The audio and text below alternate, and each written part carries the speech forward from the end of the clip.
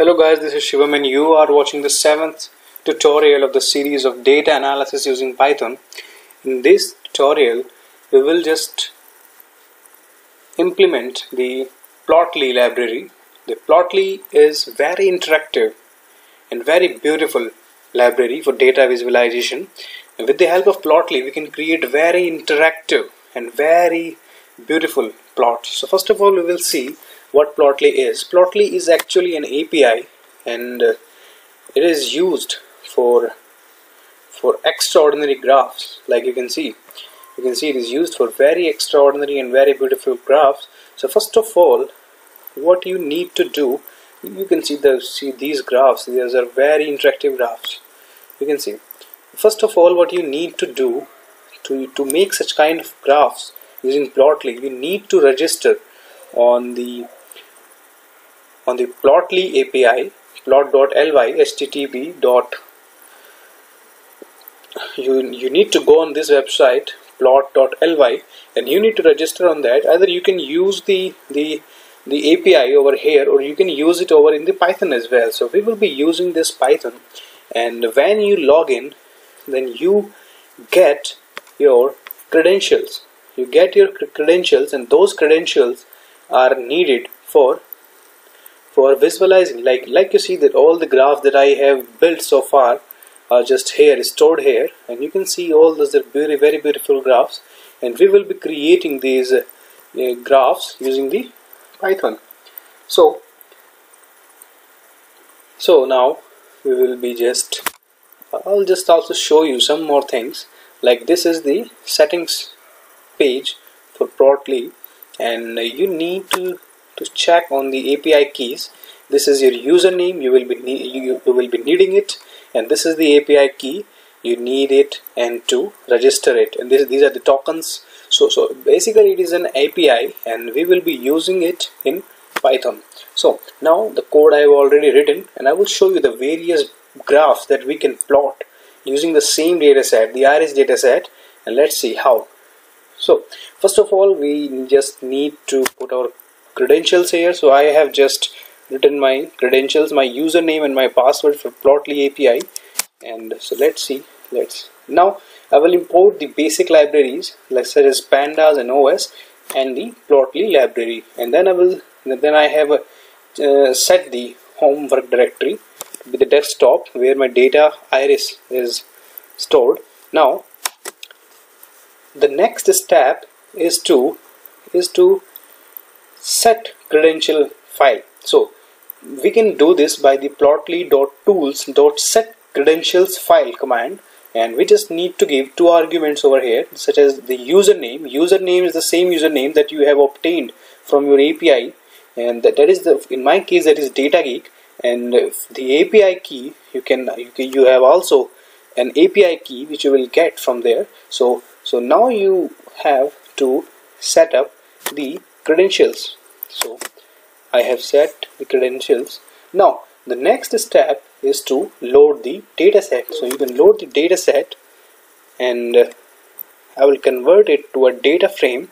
So I have loaded the dataset. So now let's again see how the dataset is.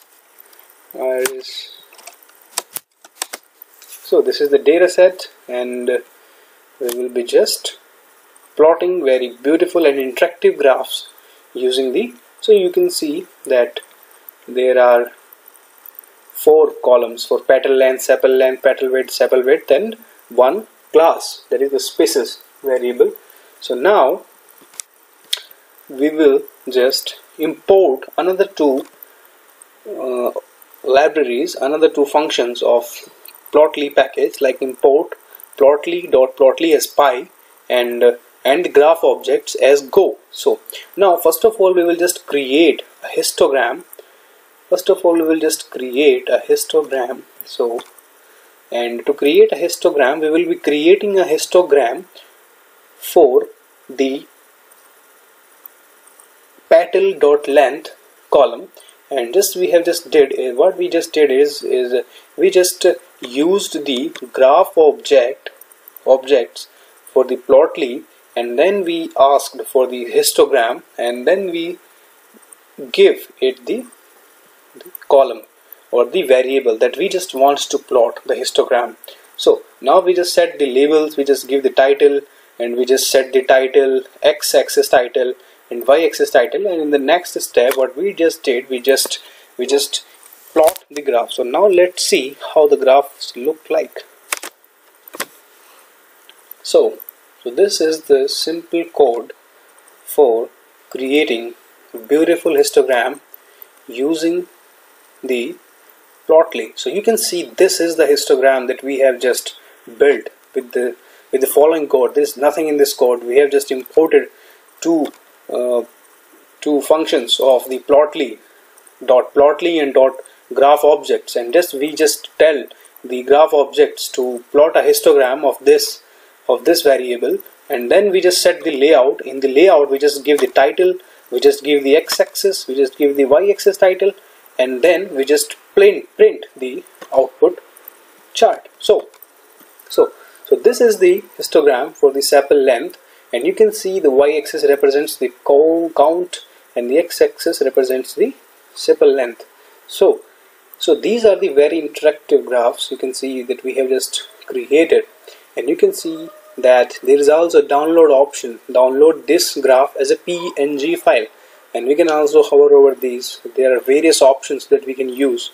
So this is the very interactive graphs. Now in the next we will again create a histogram using the sepal length. The same line of code is there, and we have just changed the y variable, the x variable, and we have just changed the column. In case of petal length, we have just given the sepal length. We have just given the, this is the same, so let us just give the petal length and petal length.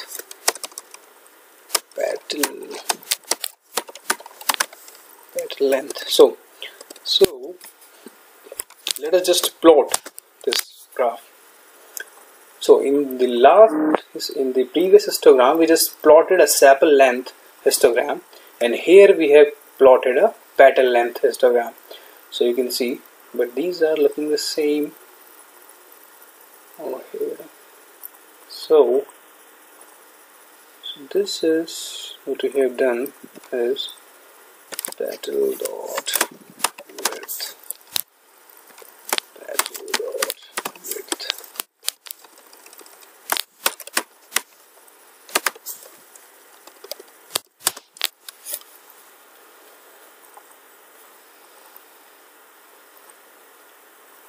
So here you can see that we have just created one more histogram with the same line of code. We just changed the variable, the column for the data frame. We changed it to petal width, and the same line of code we just changed the title of this.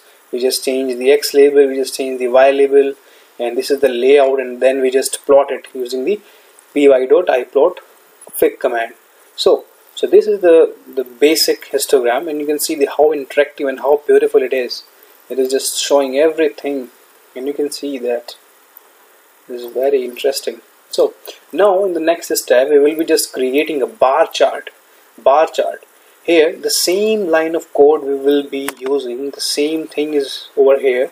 What we just need to do, we just need to tell the graph object that this time we are plotting a bar chart, not a hist like we did before, not a histogram, and we just bar plot, and we want the x-axis to be this and y-axis to be the spaces. If spaces is equal to iris centosa, if spaces is equal to iris versicolor, and spaces is equal to iris virginica. And so we have just given the x variable and the y variable, and we are just going to plot a bar plot, and then we set the layout, and then we just plot the command. So now let's do it and see how the graph looks like. So here you can see that this is the count of the iris dataset of the species command. Now you can see that in this graph we have just said that set the x-axis equal to Sentosa, Versicolor, Virginica, and I want the y variable to be, I just want it to be when species is equal to Iris Sentosa, I just want the y variable to be like this, and when it is species is equal to Versicolor, and when species is equal to Virginica. So then I just define the x and y variable, and this is the output of the graph. So it just shows that the Versicolor and Virginica are 50 in numbers, and count for the Sentosa species is 49. Now in the next step we will just create a box plot, and to create a box plot we will just define the y-axis to be, we have just tell the graph objects that go.box, we want a box plot, and here are the three y-axis, and you just three columns for y-axis, and you just consider the species column, and when it is equal to Iris Sentosa sepal length, I just want to create a box plot of sepal length for the 3 different species. And now I just set the layout of the box plot, and then I just print it, and now you will see a box plot of the different species of sepal length. Now you can see the y-axis represents the sepal length, and the x-axis represents the various species, 3 species. And you can see here we have the different and very beautiful and interactive graph. Like you can see, it is showing the minimum value, it is showing the maximum value, it is showing the mean in the same way for all of these 3 species. And there are the labels, you can see, and how much interactive it is. So you can see this simple line of code generates a very beautiful graph. So now we will create a bar plot, and to bar plot we just said that we just want a bar plot graph objects dot bar, and in the same way like we did before, we just said that we just want the 3 different columns, 3 different categories of plot, and one for Sentosa, one for Versicolor, one for Virginica. And then we just set the layout in the same way. The code is almost similar for all of the graphs, but we just need to change the x variable and y variable and the go.chart name. So this is the thing, and now let us just load the bar plot.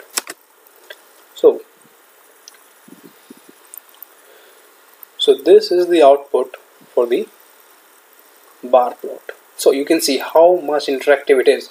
From the legend you can identify which species it is, and you can see that the number of observations are up to 50 and up to 49 for this case. Sentosa, yes, Sentosa, it is blue, and you can see that how much interactive it is. You can see every data point in a single graph and see how interactive it is. So you have just created a sepal length, and you can just see that here is the sepal length in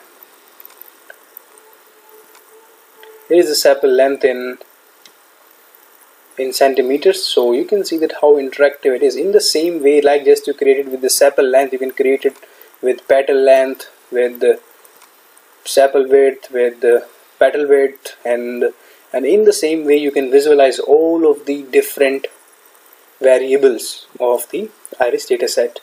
And so now in the next and the last chart, we will just create a line chart for all of these 3 spaces, and the same line of code is there. But we just need to change the type of graph over here. We just need to change that. Instead of line plot or instead of bar plot, you just create a scatter plot this time. So let us now just run it and see how the scatter plot looks like. So this is the output for the scatter plot. You can see that the scatter plot, and I just gave the scatter plot to the So this represents the scatter plot, and you can see how interactive it is. You can see how the sepal length is changing with the number of observations. You can see the data labels existing, and this looks very beautiful and interactive. So now let's generate it for petal length. Let's see what happens and how the things change. So